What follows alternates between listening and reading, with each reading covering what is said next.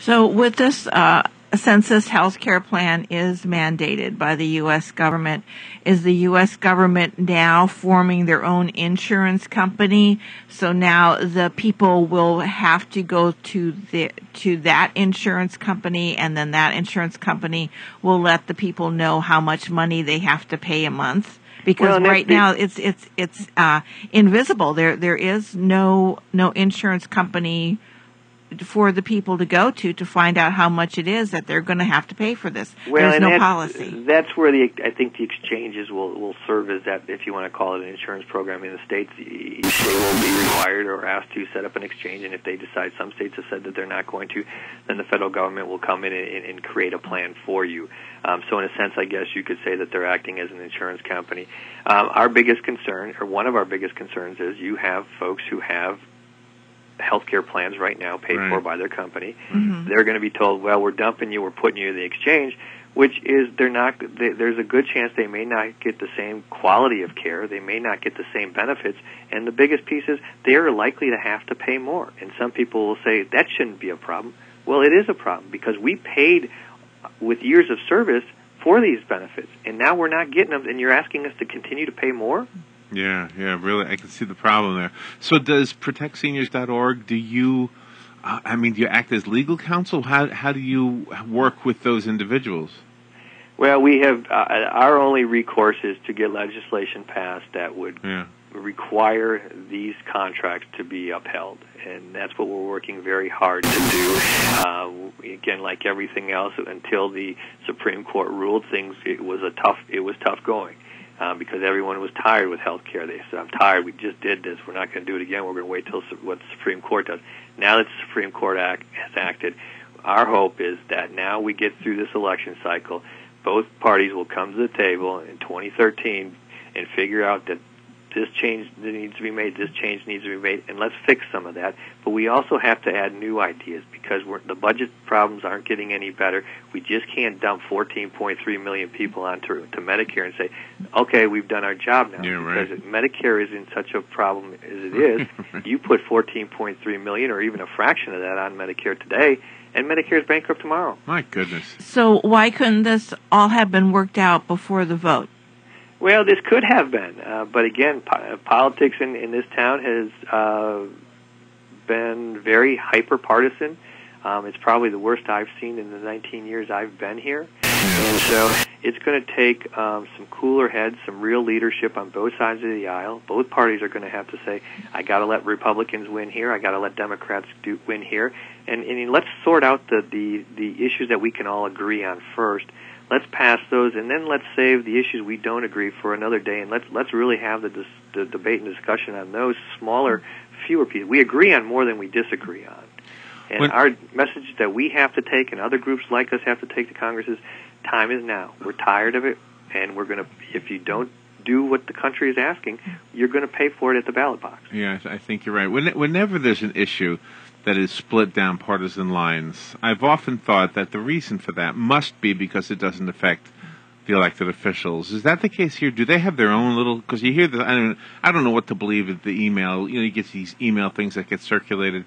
Does Congress do they have their own little package so that this doesn't even apply to them? Is that why they're they again, I will tell you, they have a nice package, but they do have to. They have to. This has to apply to them. I mean, they're not getting these golden parachutes like everybody thinks that they are.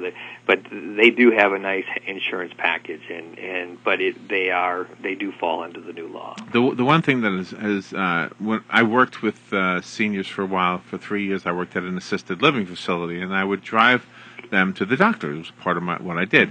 And there was one couple that were snowbirds, and they would be down here in the winter. They'd be up, I think, in Connecticut in the summer, and because the laws were different between the states, they had certain medications they could get in Connecticut, or I think it was a blood transfusion in Connecticut, and they had to take a pill down here, or vice versa, one or the other.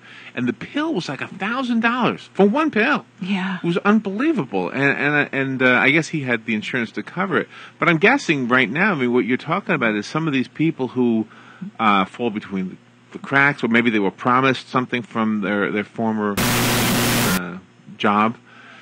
and now it's being reneged on. I mean, they're going to be left high and dry. Particularly those folks who looked a few years ago and said, my pension's pretty healthy, and you know what, I'm going to get, my company has promised, and part of my contract was I'm going to get health care when I retire, so I can retire early. They're not Medicare eligible.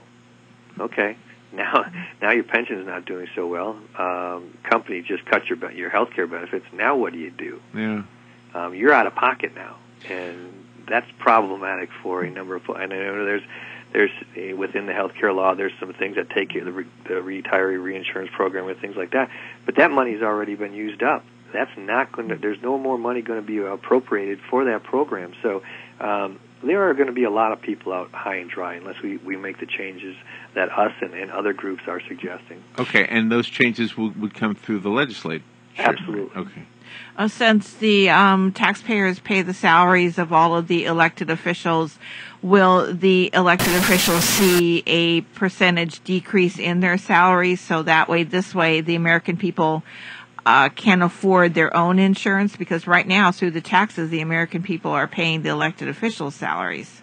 And you won't see that. I mean, you see over and over, there's always a proposed increase in those salaries, and some people say, well, we got to vote no on that, and sometimes they do, but in most cases they do get those pay raises, and it is problematic. I mean, when you talk about the exchange, and if you like your current health care program, the president has always said if you like your doctor, you can keep that. In principle, that's true, but your doctor may not decide to keep you, right, based on all these new changes. So what we're telling Congress is, you know what?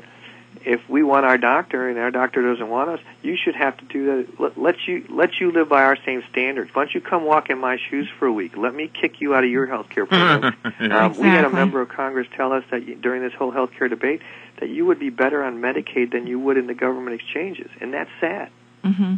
So when you referred to earlier for contracts, is Medicare technically a contract, and that can be changed from what it is today? Well, I mean, they're looking at trying to change Medicare to keep it solvent for beyond the years that it's expected to expire or go bankrupt.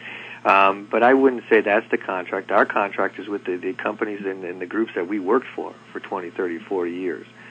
We made you healthy.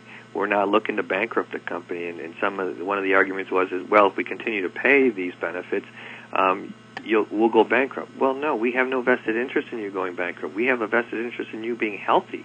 The healthier you are, our benefits continue. So we're going to do everything in our power to make sure that you're healthy. We're going to do everything in our power to make sure that this legislation and this language is good for you.